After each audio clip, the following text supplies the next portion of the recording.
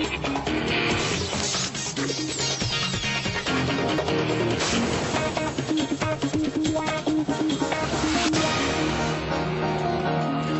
and welcome to CROSSTALK. I am Peter Lavelle. European Union leaders meet to consider what is called a minor change to the Lisbon Treaty. That minor change is a guaranteed financial bailout of weaker members. Is this legitimizing moral hazard? And is it even democratic?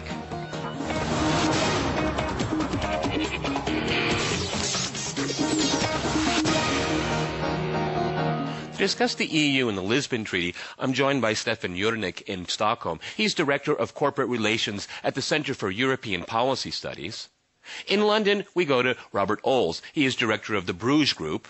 And in Amsterdam, we cross to Harry van Bommel. He is a Dutch Socialist Party member of Parliament and another member of our CROSSTALK team, Jelena Hunga. All right, gentlemen, CROSSTALK rules in effect. You have differences of opinion here, so I want it to be shown. First of all, I'd like to go to Harry. When the Lisbon Treaty was being peddled to the Europeans, if I remember correctly, one of the selling points was that there would never be bailouts of member countries.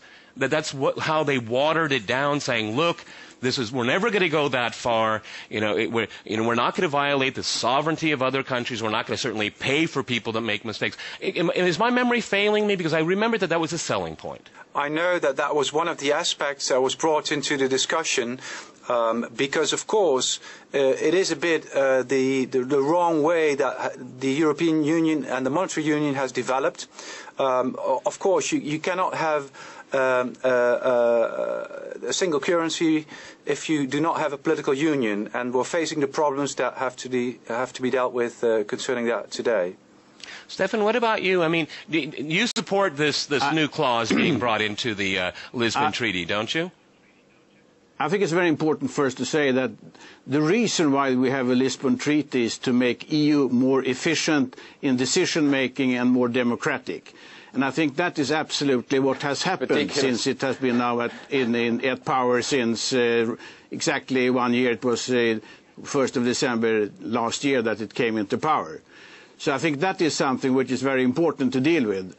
Robert, what do you think about that? All right. I think that was one of the most ridiculous comments I've ever heard. To argue that the Lisbon Treaty, which was brought in without having a referendum in many of the countries which were promised referendums, especially in Great Britain, France also, when the Irish rejected the Lisbon Treaty and had to vote again, to argue that the Lisbon Treaty makes the EU more democratic and accountable is preposterous. That is absurd argument. That is absolutely bizarre and totally fanciful. I think that's very strong words. Stefan, go ahead. You want to reply? It is. It's ridiculous. How can the European Union be argued that it's democratic? Stefan, go ahead. First, the reason for the Lisbon Treaty was that you wanted to make EU more efficient when it comes to decision-making. No, it wasn't. It was to centralise power to the elite in Brussels, to take power away from the nation-state. Stefan, continue. Continue your point. Go ahead. It's very difficult to argue when there's somebody who interrupts all the time. Go ahead, Stefan, you continue. Once again, the reason for the Lisbon Treaty was to make EU more efficient and more democratic in relation to the enlarged European Union up to 27 member states. So that was absolutely the case. It's a long-term plan to centralise power. Harry, what do you think about that? I mean, I want to talk about this bailout clause in this program, but we've heard, is the EU now more efficient and democratic? Well, first of all, we have to bring the issue of sovereignty into the debate, and I agree that the sovereignty is at stake because due to the Lisbon Treaty, powers are moving away from the member states towards the centralized European state. It's not supposed to be called a state anymore because we don't call it a constitution anymore, but it has effectively taken away veto powers from the member states and thereby making Brussels stronger, more democratic in the sense that European Parliament has more power. But if this power is taken away from the member states, especially from the smaller member states, then there is a democratic loss, in my opinion. Now, when it comes to bailing out the weak countries, we are now faced by the fact that we have weaker countries in this common economy, and that we have to help them in order to save the euro. But as it looks today, it might be the case that we cannot save the euro eventually, and therefore we are now helping weak economies by pouring in money from taxpayers in all the EU Harry, countries. you're making The euro is the problem. The euro is the problem. That is one of the key things which has made these other economies, Absolutely. Ireland, Portugal, Italy, Spain, and Greece, This is the point I want to get at. This is the point I want to get at. Stefan, I'd like to go to you. Stefan, I'd like to go to you. Go ahead. I think it would be nice if we talk about what is really happening. First, one issue is that the European Parliament has become much more important in the Lisbon Treaty than previously. And the European Parliament is an elected parliament, which we have to remember. Secondly, the national parliaments have much more influence than they had previously. So that's also a democratic process that has developed. Another issue which has also developed is that you can collect 1 million signatures if you would like to change something. That did not exist previously. So I find this more democratic, and it's also efficient in the decision making, because in certain areas you have qualified majority voting, but you always have very qualified things. You have qualified when it comes to nations. Harry, go ahead.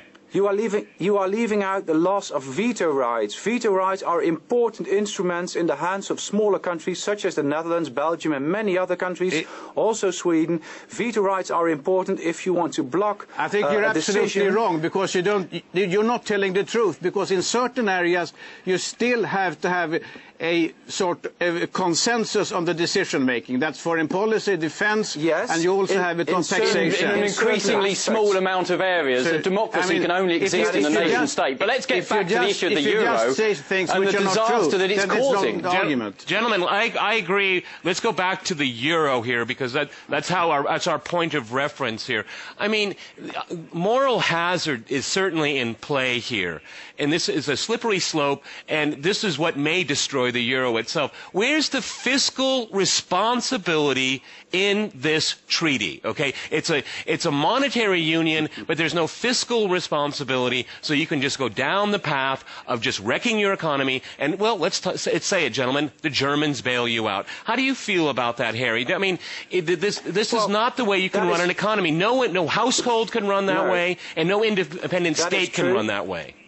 That is true, and therefore this crisis is being abused by those in favor of a federal Europe to take important steps towards the United States of Europe. We never wanted that. It was promised that we would not create a European state by accepting the Lisbon Treaty. We now see that through the back door they are trying to make this European project, which is in essence an economic project, not a monetary project, into a European state. That's not what we wanted. The European Monetary Union is a political project. The answer, I think, is for countries to leave the euro and recognise that it was a mistake joining. Okay, that's the problem. It was absolutely. You can't have a single currency. It won't work. May I just say one thing? Let's go to Stefan. Let's go to Stockholm. Gentlemen, let's go to Stockholm. Go ahead. We talked. Some of you, I didn't know who exactly what was supposed to say that you talked about fiscal issues. And taxation is a domestic issue, which you have to remember. You have to have a consensus on that if you are going to have that is not true. view. The EU has an influence on taxation. It bullies countries to have higher corporation tax. It controls all indirect taxation. It controls an increasing amount of business taxation. So to argue that taxation is solely the sphere the EU of the is member not states dealing with is the not EU true. with the business taxation. Stockholm is again wrong. It's absolutely. I think I'm The absolutely EU right. controls You're just all using indirect taxation policy. Stefan, go That ahead. is an EU Stefan can area, reply. not a nation-state area. Let Stefan reply. In order to be constructive, I think it's better one is ruled by what is happening instead of by emotions. And I think you're very emotional what you say. I try to stick to the fact how the EU is run. I'm not absolutely wrong. I'm absolutely right. You don't recognise that the EU controls indirect taxation, then you're ignorant of EU affairs. You don't know how it functions. You don't know how it functions. And I think also the EU and VAT. The European Monetary Union is a political project. You have to remember that.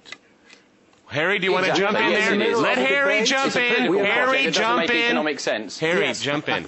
Sir, we are now in the middle of a debate of creating more instruments for the European Commission to introduce European taxes. There are examples on the table. We are now in the debate of creating sanctions.